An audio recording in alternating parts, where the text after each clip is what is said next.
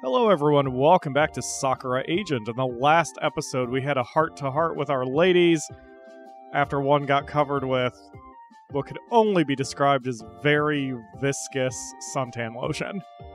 And that's all it was. There's no reason to think anything more of it. But now we have arrived back and Masumi has some questions. Why are your eyes red, Kimiko? They're not red.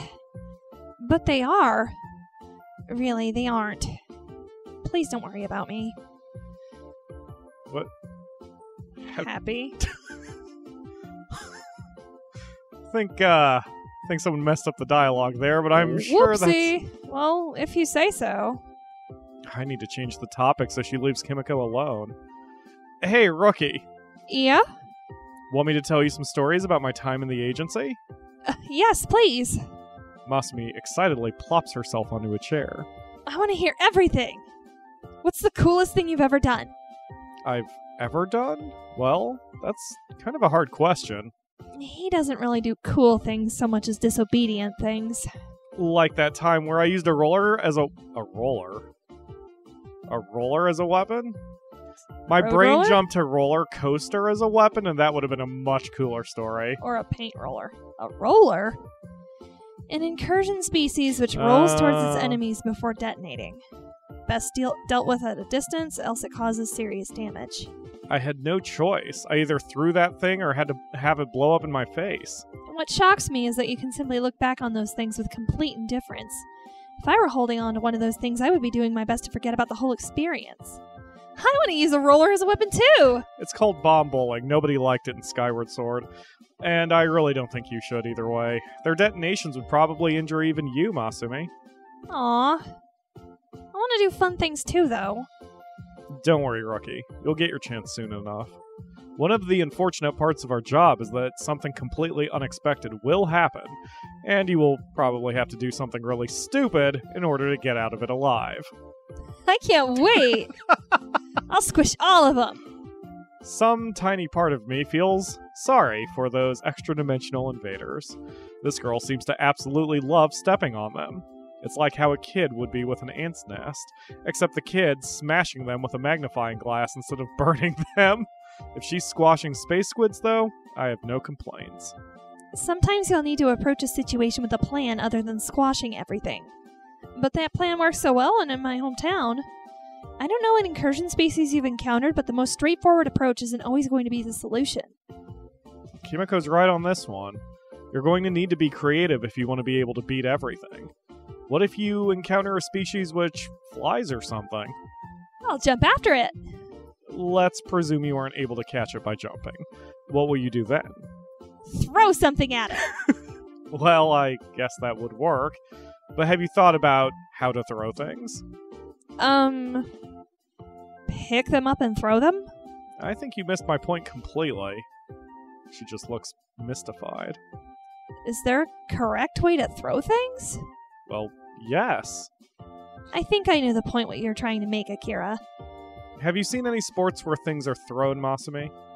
They used to play baseball in my town before the fields got torn up. Well, as you might observe there's always a certain technique to those sports. Throwing javelins, shot puts, softballs, the principle behind it is understanding the mechanisms of your body and exploiting it for maximum effect.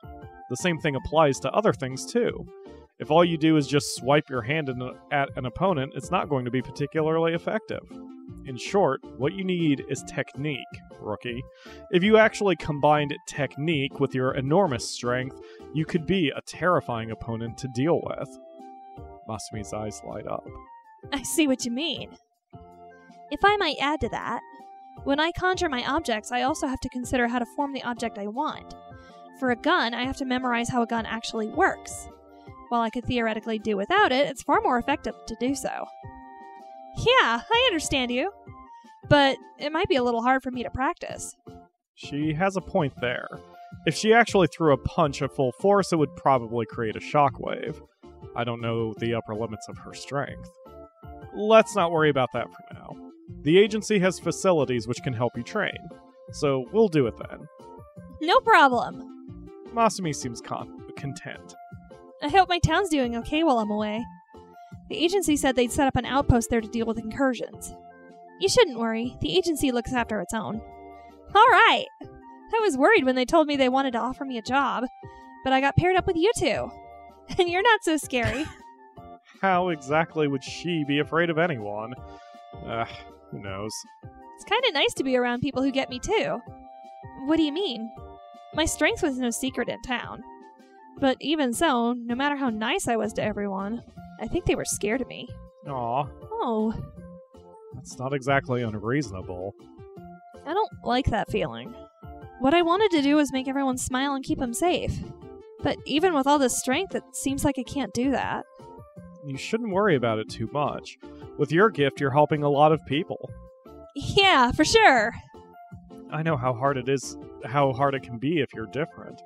Masumi must seem akin to a demigod compared to the average person. I'm going to bed early. We need our strength to fight off the incursions. Doesn't sound like a bad idea. Yeah, it's been a long day. See you all in the morning?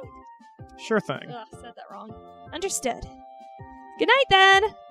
I wonder when the incursions will arrive. I just hope we will be ready. Akira! Wake up, Akira! 5 more minutes. What is that? The alarm's going off! The incursion's happening now! Got it. I immediately grabbed my pistol. Where's Masumi? She ran ahead. Damn it, rookie. Come on, let's hurry up and catch up to her. Sure enough, Masumi is happily swiping away at space squids emerging from the water. Their flying body parts evaporate into black mist before they even hit the ground. Looking up at the sky, we see a gigantic black spot opening like a grotesque eldritch eye. Shadowy creatures are pouring out of it and falling into the sea. Hey, Akira, Kimiko! This is the most fun I've had in ages! The beach is absolutely crawling with these damn things. They're emerging from everywhere. Cover me! Got it. I begin to open fire on them, but something doesn't seem right. These things look different, don't they? Now that you mention it, we should be careful around these things. I see the outlines of a weapon forming in her hands. Are you making what I think you are? Hand cannon isn't going to cut it with this many numbers. Even with Masumi there, their numbers do seem to be infinite. Kimiko finishes materializing her weapon, a grenade launcher. Get down, Masumi! A loud boom echoes through the air. A white-hot shell flies into their ranks and explodes, pulverizing anything caught within the blast radius. Whoa! That's so cool!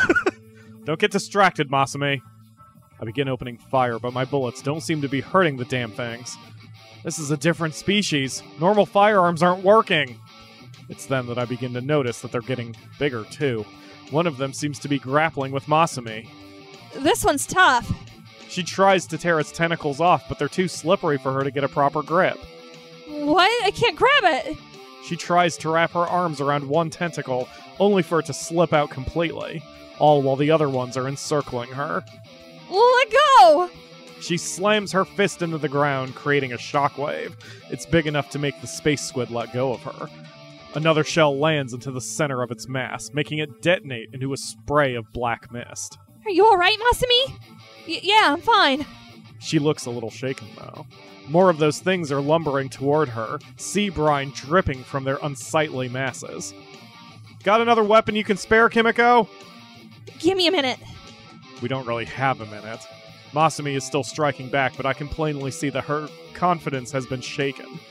Bringing one fist down, she attempts to squash one of the entanglers.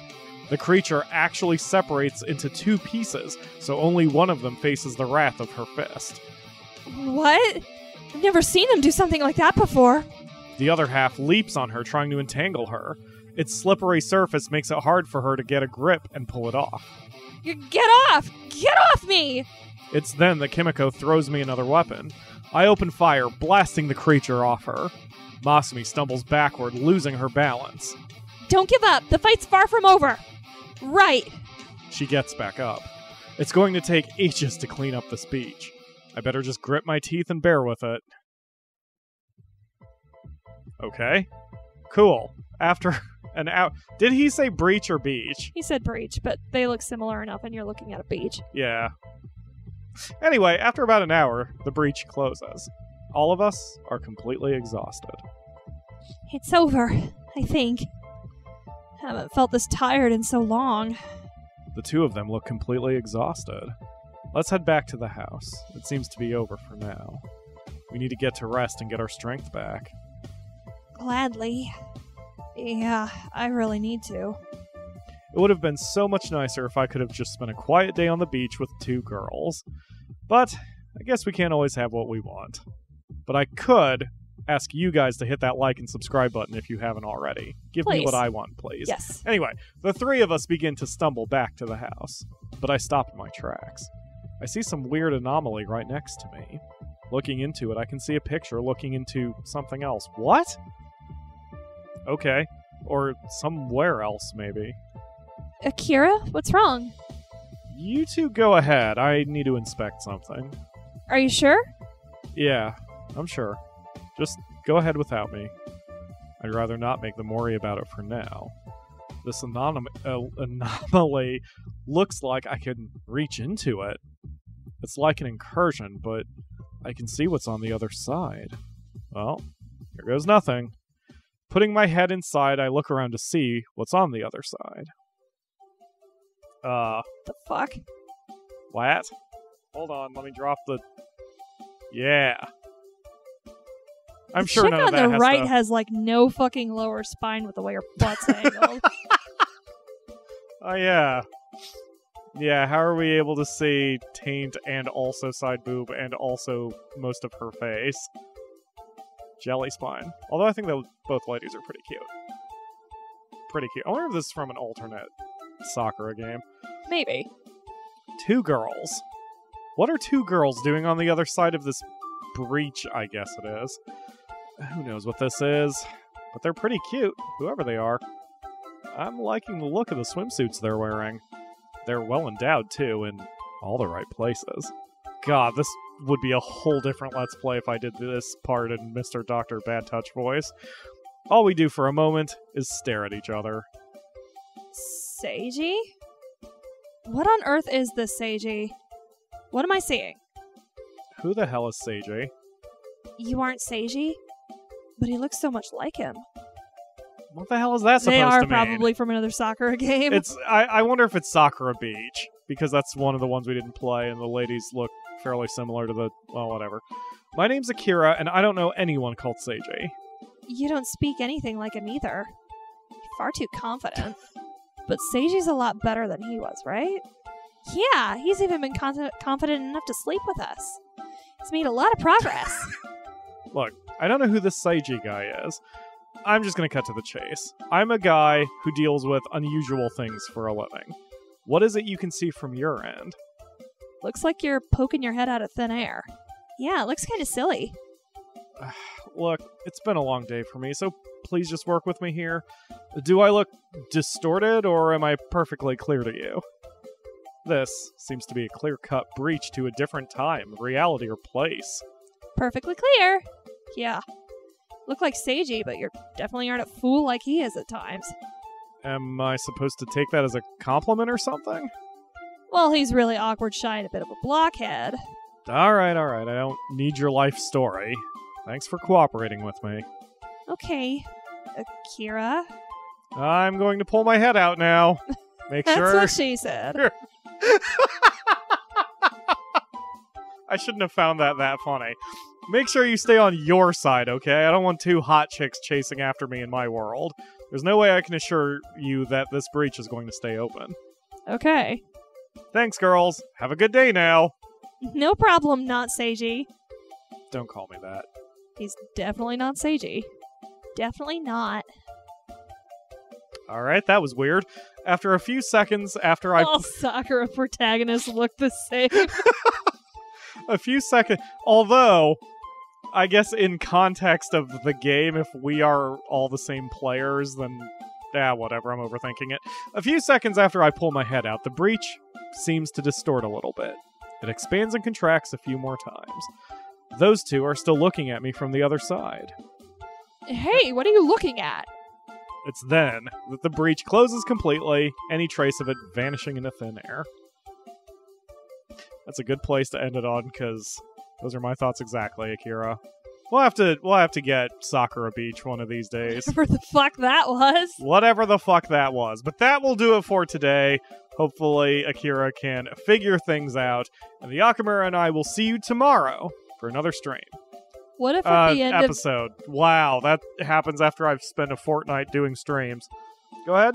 I wonder if, like, the incursions are coming from another Sakura protagonist. I guess we'll see. Bye, everyone. Bye.